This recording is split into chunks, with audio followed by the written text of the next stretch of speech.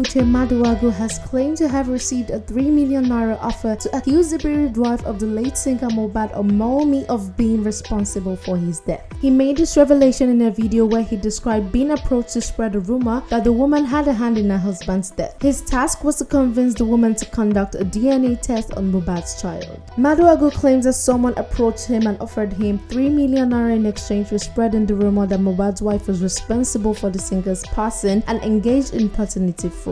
However, the actor stated that he promptly declined the tempting offer because he neither had a personal connection with the late singer nor had the authority to make such demands or accusations. He also mentioned that the same individual who intended to give him 3 million naira might have enlisted other social media influencers to disseminate the false information that Mohbad's wife was a prime suspect and required a DNA test.